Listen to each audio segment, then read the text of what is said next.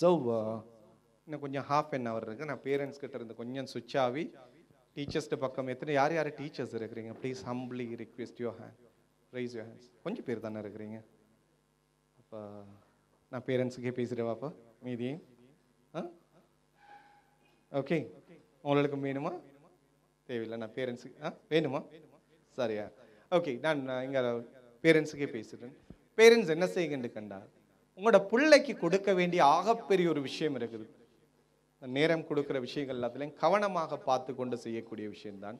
பிள்ளைக்கு என்ன செய்யுங்க, நம்பிக்கை கொடுக்குற ஆளா இருக்கணும். உங்களோட பிள்ளை அவன் யாரு, அவன் சாதிக்க பிறந்தவன் சொல்ற ஃபீலிங் எப்போ யாருக்கிட்ட இருந்து வரணும்னு கண்டால் உம்மா கிட்ட இருந்து வரணும். புள்ள தோத்துட்டு வந்து நிற்கிற நேரம் அந்த வாப்பா அணைச்சி கொண்டு சொல்ற செய்திகள் இருக்கிற, மகனை இந்த முறை விட்டுட்டோம்டா வார முறை பிடிக்கிறோம்டான்னு சொல்லி போட்டு கொடுக்குற விஷயம் யாருக்கிட்ட இருந்து வரணும்னு கண்டால் பாப்பா கிட்ட இருந்து வரணும். இந்த உம்மாவும் வாப்பாவும் அந்த பிள்ளைங்கள் விழுகிற நேரம் எல்லாம் தூக்கி விடுறவங்களாக இருப்போம் என்று கண்டால், அந்த புள்ள தோத்துட்டு வந்து நிற்கிற நேரம் எல்லாம் தைரியம் கொடுக்குறவங்களா இருப்போம் என்று கண்டால், அந்த புள்ள மனசோடைஞ்சு நிற்கிற நேரமெல்லாம் அவனோட மனசுக்கு ஆறுதலாக மறந்து போடக்கூடியவங்களாக இருப்போம் என்றால், அந்த பிள்ளைகள் என்ன செய்வாங்கன்னு கண்டால் ஒரு நாளும் என்ன செய்ய மாட்டாங்கன்னா லைஃப்ல தோத்து போக மாட்டாங்க.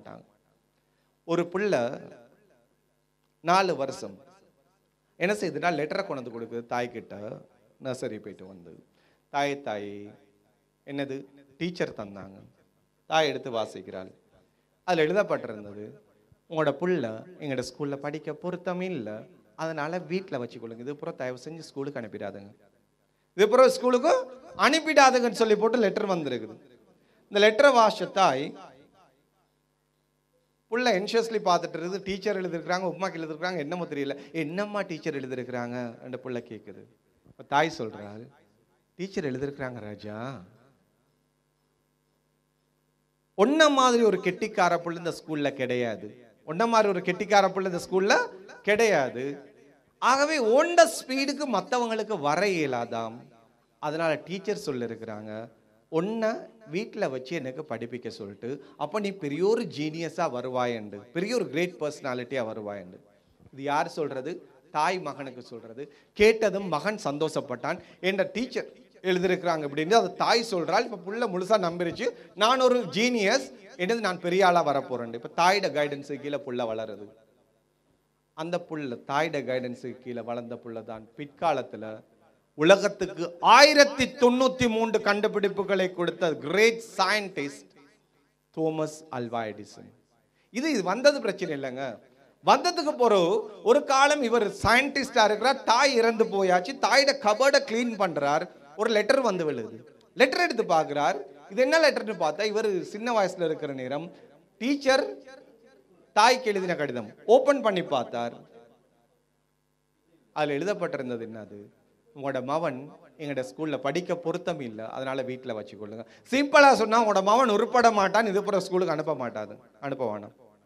இதை பார்த்த தோமஸ் எடிசன் சிரிச்சுட்டே சொல்றார், உலகத்துக்கு என்ன செய்ய தெரியுமா, இதுல எழுதப்பட்டிருந்த விஷயத்தை மட்டும் என் தாய் என்கிட்ட சொல்லி இருந்திருந்தால், மகனே நீ படிக்க பொருத்தம் இல்லாதவன் சொல்லிருந்தால் நான் ஒன்றுக்கும் இல்லாமத்தான் போயிட்டு இருப்பேன், உருப்படாம போயிட்டு இருப்பேன். என் தாய் சொன்னால் நீ சாதிக்க பிறந்தவன், நீ ஒரு கிரேட் பர்சனாலிட்டியா வரப்போறான், முழுமையாக நம்பினன், தாயோட வார்த்தைக்கு பின்னால போனன், இன்றைக்கு சாதிச்சுட்டு நிற்கிறேன்.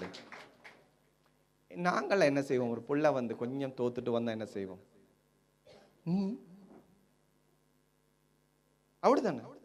இப்படி இருந்த தோத்துட்டு வார நேரம் தான் அந்த பிள்ளைக்கு நம்பிக்கை கொடுக்கணும். தெளிவா கேட்டுக்கொள்ளுங்க, ஒவ்வொரு பிள்ளையும் வானத்துல மின்ற நட்சத்திரம் மாதிரி, அந்த லெவலுக்கு கொண்டு வர்றதும் இல்லாம போறதும் ஒன்றுக்கும் இல்லாம ஆக்குறதும் எங்கட கையில் இருக்குன்ற முழு பொறுப்பு எடுங்க பேரண்ட்ஸ். நீங்க எடுங்க முழு பொறுப்பு. அல்லாஹ் எங்களோட இருக்கிறான், நாங்க பண்ற முயற்சி ஒரு நாள் வீண் போவாதுன்னு.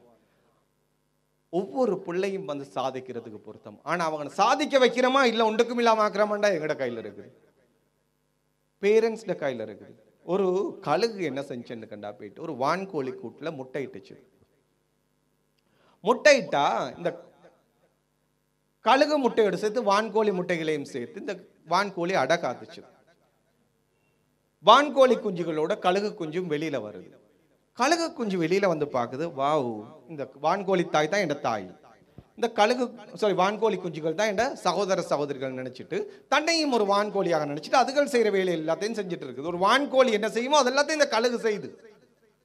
ஒரு நாள் அப்படியே வெளியில உலாவி கொண்டிருக்கிற நேரம் இந்த கழுகு கொஞ்சம் இப்படி வானத்தை பார்த்துச்சுது. பார்த்தா அங்கே ஒரு லெஜெண்டரி பேர்ட் அழகான முறையில் வானத்தில் மிச்சம் உயரத்தில் வட்டமிட்டு கொண்டு இருக்குது. என்னது? ஒரு கழுகு. இதுக்கு தெரியாது கழுகுன்னு சொல்றது. ஓடி போயிட்டு தாய்கிட்ட கேட்டது, தாயே தாயே என்ன அது? அது என்ன பேர்டு? அது அவ்வளோ அழகா பறக்குது, எங்களுக்கெல்லாம் பறக்கலாதா? அந்த மாதிரி வான்கோழி தாய் சொல்லிச்சுது, அதுக்கு பேரு கழுகு, ஈகிள். அது ஒரு லெஜெண்டரி பேர்டு. அவங்கெல்லாம் வானத்துல பறக்கலாம், நாங்கெல்லாம் யாரு? வான்கோழிகள். நாங்கெல்லாம் அவ்வளோலாம் பெருசா பறக்கிறதுக்கு ஆசைப்படப்படாது. 4 அடி மிஞ்சி மிஞ்சி போனா பறக்கலாம். இதை தாய் சொன்னதுனால இந்த கழுகு நம்புது, என்னால 4 அடி தான் பறக்கலாம் என்று நம்பி கடைசி மட்டும் வான்கோழிகளோட வாழ்ந்து கடைசி மட்டும் வான்கோழிகள் செய்யற வேலையை செஞ்சுட்டு 4 அடி பறந்துட்டு லைஃப்ல வான்கோழியாகவே இறந்து போனதாக ஒரு கதை இருக்குது. தாய் சொன்ன மெசேஜை முழுமையாக என்ன செஞ்சிருக்குதுன்னு கண்டால் அந்த கழுகு குஞ்சு நம்பிச்சு. உங்களோட புள்ள யாருன்னு கேட்டா வான்கோழி இல்ல, அது என்னது? அது கழுகு. உங்களோட புள்ள உலகத்துக்கு என்ன செய்யணும்னா எல்லாரும் அண்ணாந்து பார்க்கக்கூடிய அளவுக்கு மேல போக வேண்டிய புள்ள தான். ஆனா அதை மேல கொண்டு போறதா இல்லையான்றது யார கையில இருக்குது? பேரண்ட்ஸ் எங்கட கையில இருக்குது. பிள்ளைங்களுக்கு சின்னத்திலேயே தன்னம்பிக்கையை விதைங்க.